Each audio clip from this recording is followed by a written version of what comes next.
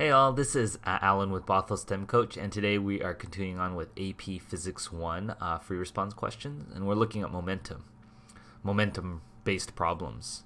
Now, I encourage you guys to pause the video, attempt to do the problem on your own, and then come back after you've attempted the problem. So, a 70-kilogram woman and her 35-kilogram son are standing on an ice rink. So let's just write that, 70 and 35 kilograms. They push against each other for a time of 0.6 seconds, causing them to glide apart. The speed of the woman immediately after they separate is 0.55 meters per second. Assume that during the push, friction is negligible compared to the force exerted on each other. Calculate the initial speed of the son after a push. Okay, so because there are no outside forces on this, momentum has to be conserved. So the momentum before, remember momentum is equal to mv. So the momentum before is 0 because they're not moving before they do this interaction. But after they do this interaction, the woman is moving to the left at 0.55 meters per second. And presumably the son is going to move to the right at some velocity. Now, momentum is a vector quantity, so this velocity has a sign value to it. So I have to do the mass, 70 kilogram, and I'm going to say to the right is positive, just to be conventional. So her velocity is really negative 0.55 meters per second. Plus 35 kilograms times the velocity of the boy, called VB. Okay, that's their momentum. And the momentum before and the momentum after have to be equal 0 because there are no outside forces. Okay?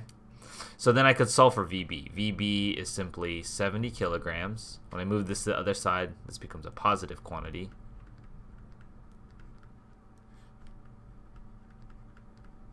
This is really, you know, the mom is twice has twice. This is 2, so it's 2 times 0.55. That's what, 1.1 meters per second. Just double the speed. Okay, so that's A. Calculate the magnitude of the average force exerted by the son on the mother during the push. Okay, this is by the son on the son by the mother during the push. Oh, okay, so what's going to happen is there's a force and a force here, right? They're pushing on each other, so each is having a force exerted on themselves. Now, the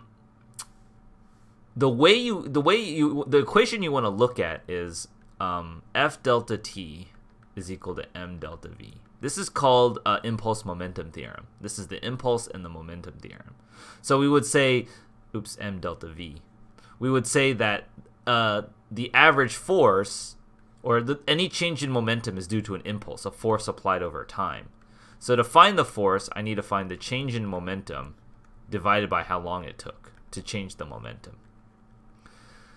Well, his change in momentum, he goes from 0 momentum to 1.1 meters per second. So this would be 35 kilograms times 1.1 meters per second divided by, now how long did the force act on? 0.6 seconds.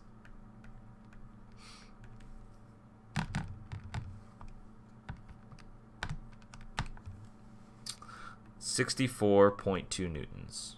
It was like 64 and 1/6 newtons, but we'll call it that. How do the magnitude and direction of the average force exerted by the mother and the son during the push compare with those average force exerted by the son on the mother? Basically, they're equal and opposite by Newton's laws. Equal and opposite. Because whatever force during the entire time, whatever force that the boy exerts on the mom exerts on the boy, right? That's for every action, there's an equal and opposite reaction. These are equal and they're opposite. So that's the Newton's law there. So that's just Newton's law. You could calculate it too if you want to do it. You could do the change in momentum of the woman the same way. You'll see the 35 will be doubled, 70, but this would be halved and it'd be over the same time, so you get the exact same number. After the initial push, the friction on the ice exerts cannot be considered negligible, and the mother comes to rest after moving 7 meters across the ice. If their coefficients of friction are the same, how far does the son move after the push? Well, let's take a look. The force of friction is mu times the normal force. Oops, I'll do Fn.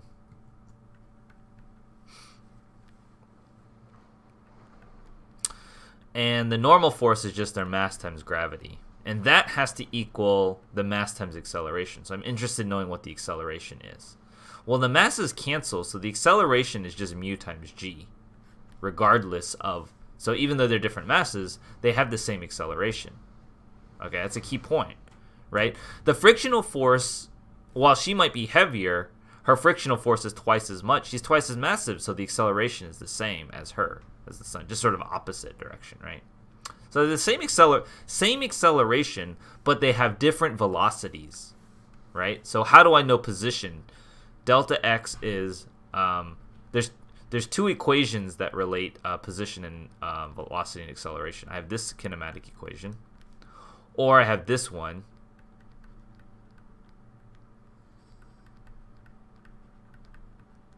I think this one is better because this one requires me to know how long they